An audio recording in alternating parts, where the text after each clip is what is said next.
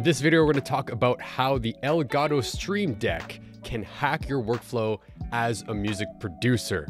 So this thing, although mostly used for streaming, is much more than just a controller for streaming. And in this video, I'm going to show you how you can use it to make everything a little bit easier while you're producing music. Hey, yo, it's Alex from My Music, and as always with this channel, it's my mission to help you, the artist, produce themselves by developing their mindset, expanding their creativity, and connecting to their music in a deeper way. And today we're talking about the Elgato Streamdeck, which as soon as I've gotten this tool, I've slowly but surely started using it within my day-to-day activities in music production and beyond. So this Elgato Streamdeck has become kind of the centerpiece of a lot of the operations that I do on my computer. So right now you can see that I'm using it to control OBS. If I switch scenes, you can see that it changes the layout in OBS. If I go over here to maybe my hands, you can see my overhead camera, go back here. And right now we are also recording, which is right here. And if I hit this little button here, you can actually switch what is called profiles for different button layouts. So this is the one that I'm setting up for Ableton, which I'll show you in a sec. And then this is my kind of home dashboard where I have all of my most used apps and folders and websites and all of that fun stuff.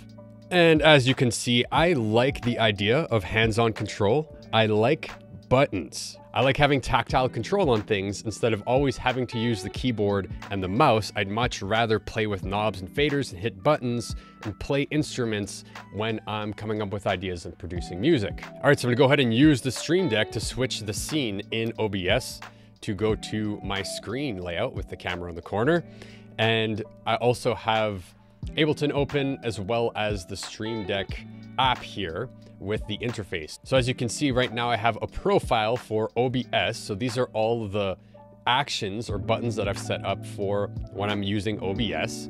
And this layout is reflected on the front of the Streamdeck. And obviously this is lit up because we are recording. Pretty meta, right?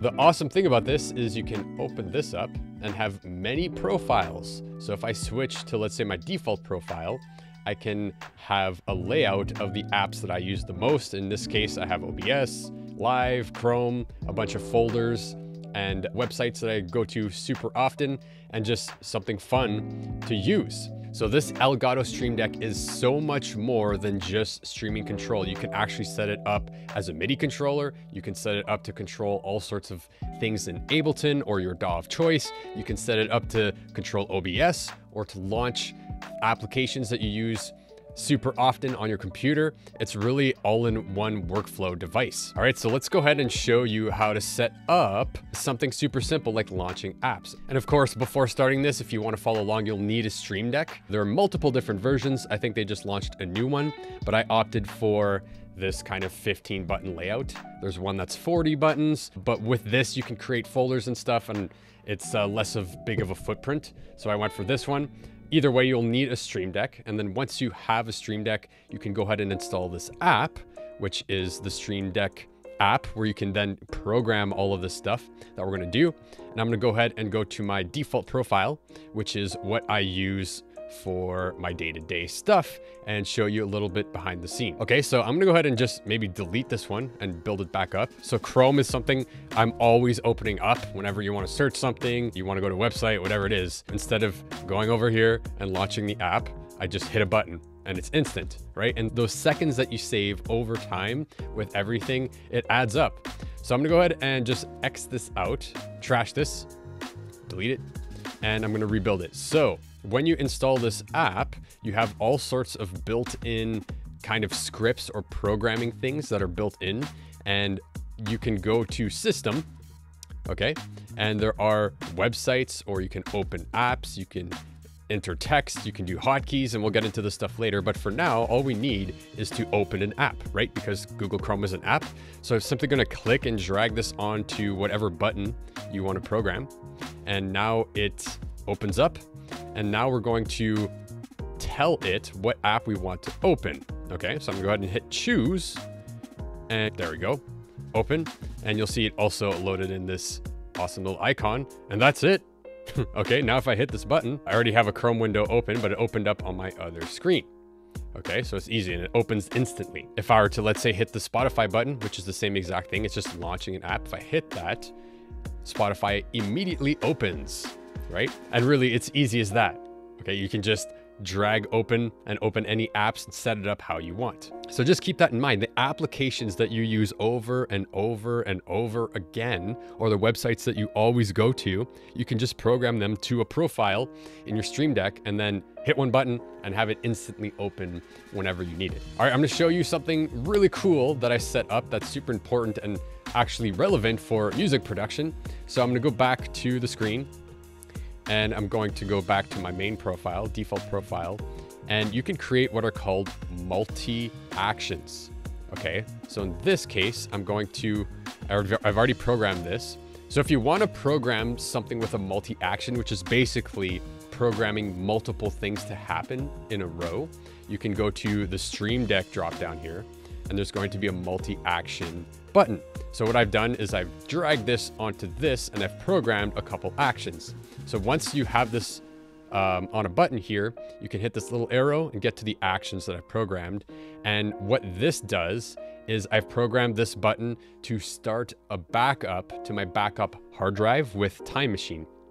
Okay, and that's super important as a music producer, as you're creating stuff that you want to save your work and back it up. If ever your computer crashes or something happens, you have a backup, and having it on a button for the Stream Deck is super powerful because it helps you remember to back up your work regularly.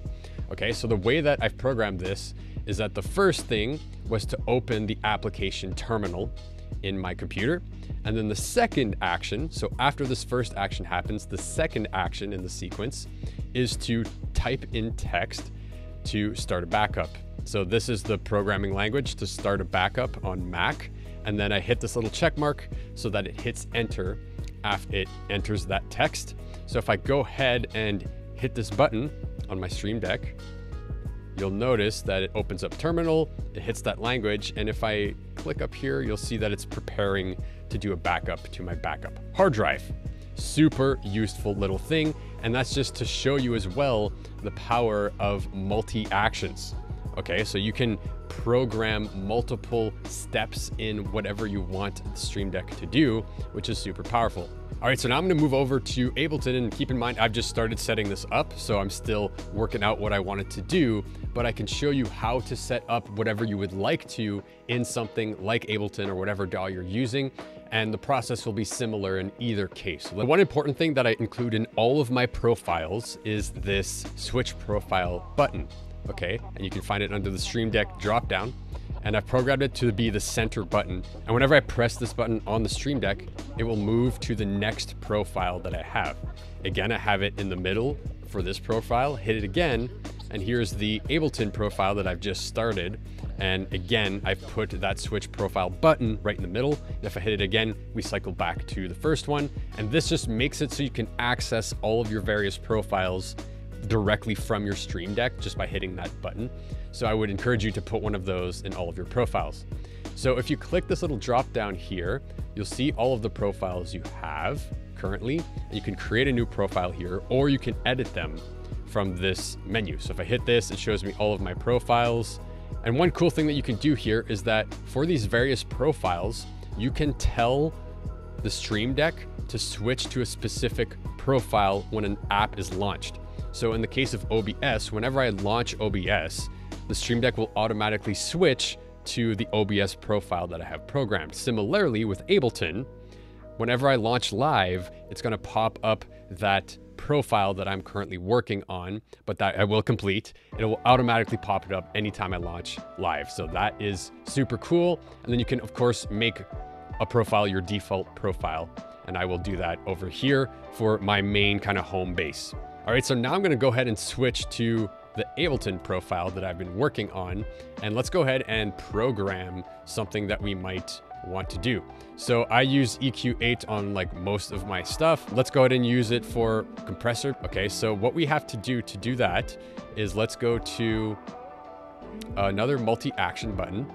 So I'm gonna click and drag this multi-action beside EQ8. And now it pops up this little menu where we can add in new actions. So now I'm gonna go to System, Open that up, and we're gonna go to hotkey. Okay, so the first thing that we want to do is to tell Ableton to open up the browser so it can start looking for the plugin that we want. So in this case, to open up the browser, so I'm just gonna write browser. And if you hit this little menu here beside hotkey and you click it, it's now listening to learn what hotkey we want. So in this case, it's Command F. Okay, that's the hotkey. And what Command F does in Ableton is it opens up the browser. Okay, so that's step one that we want in our sequence. Well, the next sequence is I want to type compressor. So I want that to be the second step in our program. So I'm just gonna take this, cut it out, go back to Streamdeck, and I'm going to add in another step to the sequence. And now it's going to be text. So I'm gonna grab text and I'm gonna type in compressor, and the text that I want the Streamdeck to enter once the browser is open is the word compressor. And that's the next step. So now if we're following along in Ableton, the first step, I'm just gonna close this browser. The first step is to open the browser, Command F. The second step is to type compressor, so then it's in the thing. The next step is the down arrow, so that it actually selects the compressor from the browser. So I'm gonna go ahead and program that in. So the next step is, again, a hotkey. Click and drag that over. I'm just gonna call it down. I'm gonna click this and I'm just gonna hit the down arrow. So that's the third step in our program. And then the next step is going to be to hit enter, right? So I'm gonna go ahead and hit hotkey. I'm gonna call it enter, click to assign, enter.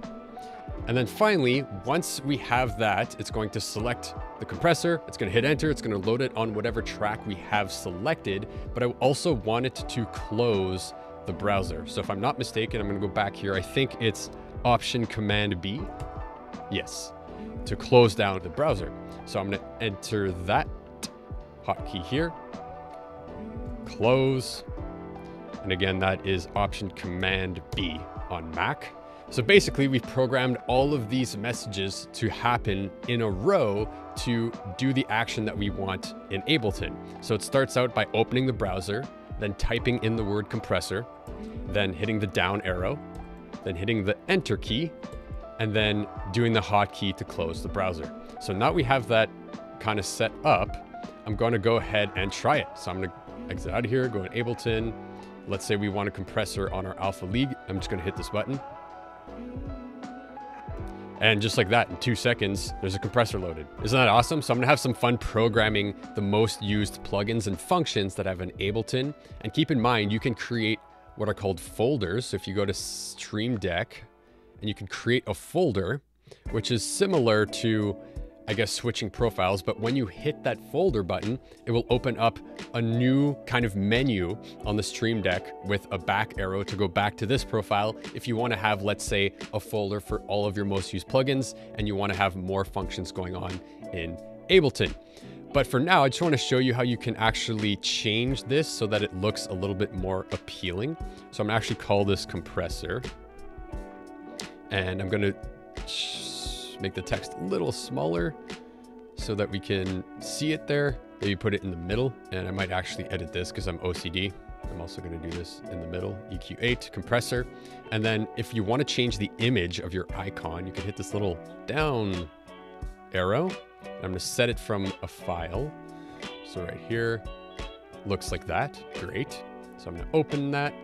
Boom. And just like that, we have a nice image behind our compressor control on the Streamdeck, and we can continue to go on to kind of program anything we want inside Ableton, and just saving you those momentary seconds of having to open up the browser, type something in, select the plugin, double click, all that stuff. You just hit a button and it happens instantly. Another really cool thing that you can do with the Streamdeck is use it as a MIDI controller. Okay, so what comes with the Streamdeck software is a MIDI control here.